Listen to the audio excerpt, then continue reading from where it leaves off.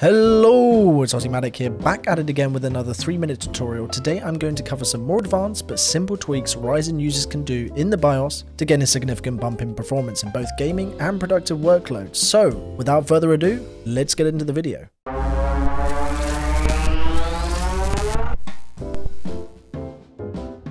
So, first up, if you want to evaluate performance gains or losses with a CPU, a great tool is Cinebench R20. From what I can find, it's no longer available in a bootable variant, so I've linked it down below in the description for you to download. This is not a necessary step, but it's a great way of measuring any performance losses or gains. Once you've downloaded the file, just extract it and run the cinebench.exe. Once the program is loaded up, go to the top left, click File, click Keep Best Score. This will keep track of any high scores so you don't have to.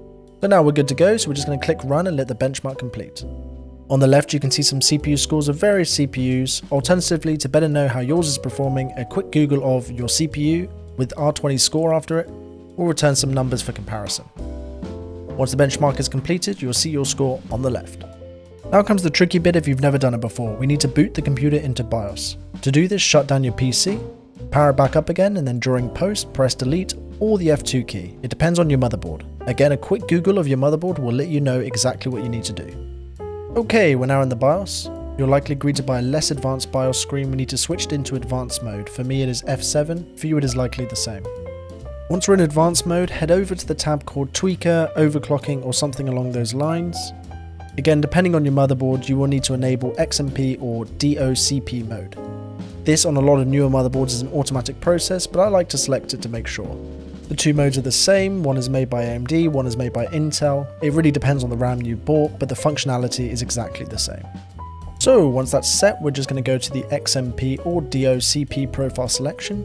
Select profile 1 or the profile that outlines the specification of your RAM. Okay, now we're going to go over to the Advanced tab, scroll down to AMD Overclocking, accept the terms and conditions, and scroll down to Precision Boost Overdrive. Once we're here, we're going to set to Advanced mode. I recommend you set the Precision Boost Override limit to your motherboard specification. We're going to set Precision Boost Clock Override to 200 MHz. Now we're going to go back to the AI Tweaker tab, scroll down, Precision Boost Overdrive, and finally set the PBO Fmax Enhancer to Enabled, Precision Boost Drive to Enabled, and the Max CPU Boost Clock to 200 or whatever your max is. Finally, hit F10, OK to save the settings, and reboot back into Windows. Once we are back in Windows, relaunch Cinebench R20 and see the results. I managed to net a nice healthy 300 point increase, but I was also curious how it affected my games. So I ran a benchmark before and after in Siege, and I went from an average FPS of 244 to 277 with these tweaks.